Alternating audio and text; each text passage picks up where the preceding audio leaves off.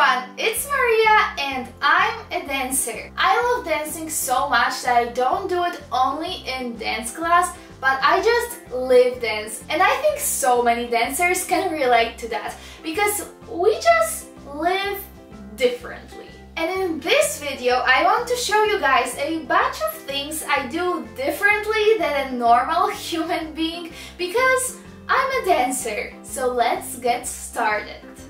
Most people spend the majority of their day just sitting down. And you know, they just sit still.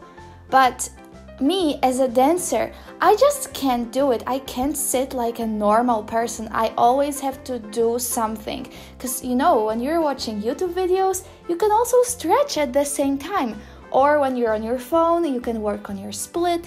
And you can do some conditioning. The only thing that limits you is your imagination, and mine is kind of crazy.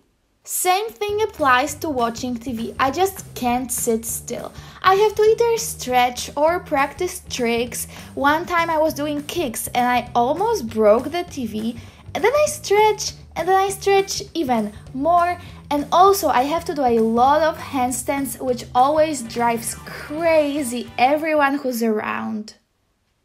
When it comes to driving my family crazy, imagine how frustrated my parents were for the whole 12 years I was at school when they saw me doing homework on the floor in a straddle stretching. They just couldn't understand, but for me that was the best and most comfortable position.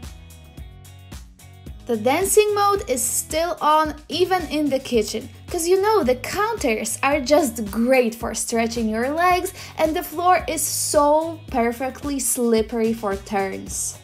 This is how I chop onions and this is how I look for trash bags.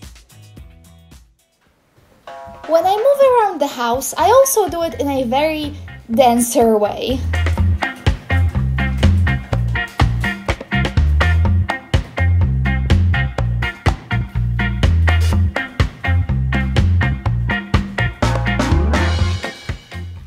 Let's talk clothing and let's start with socks. Normal people put them on their whole feet. That's what you're supposed to do, but dancers don't. We often put our socks on only halfway so that we get the perfect combination of slippery toes and not slippery heels. But it's gonna get even weirder. Let's talk practice clothes. Normal people would wear a t-shirt or a sports bra and some kind of comfy pants, but dancers, no way!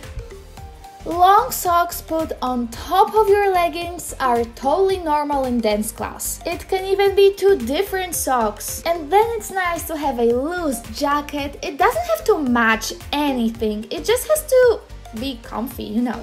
And that's a very common dance outfit.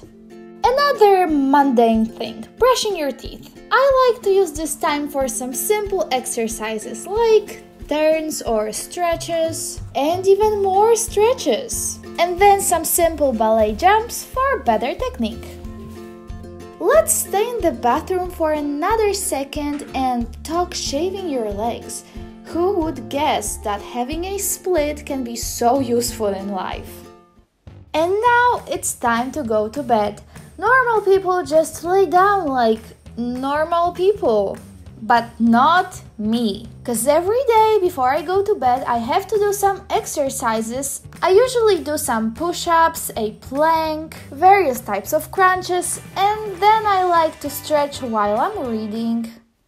So that's it for this video. Thank you guys so much for watching. I haven't been uploading on this channel for forever and I probably won't upload much, but still hit that subscribe button because if there's gonna be so many subscribers, if there's gonna be so many subscribers, I might.